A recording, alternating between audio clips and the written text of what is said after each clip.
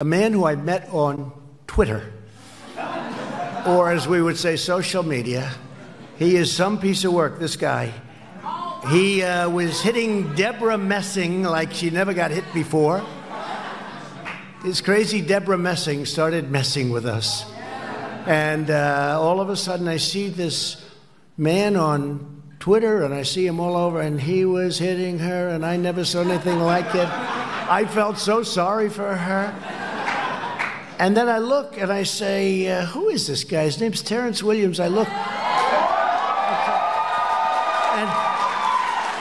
And I look and I said, well, you know, the way you look, and the first thing I look is, how many followers does he have? And he had like 700,000 followers. I said, whoa. You know, oftentimes I'll be impressed by somebody, I'll look and they have 3 followers. I say, we have to wait for him or her. But this guy has a following like very few people, and I want to just thank you, because I'm a fan of yours also.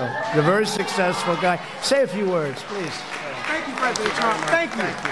Yeah, this is a little too tall for me.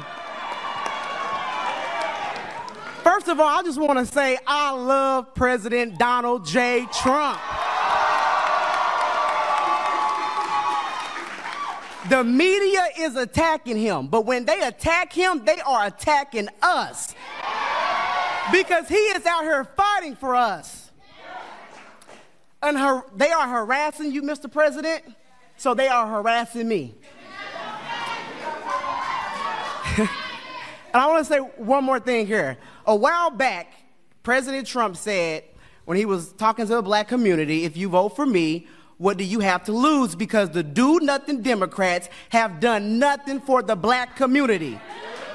2020 is around the corner, and we have a lot to lose now because President Donald J. Trump has done so much for the black community. Thank you, President Trump. Thank you. Thank you. Appreciate you. Yes. Thank you. He is something, and he's a talented guy.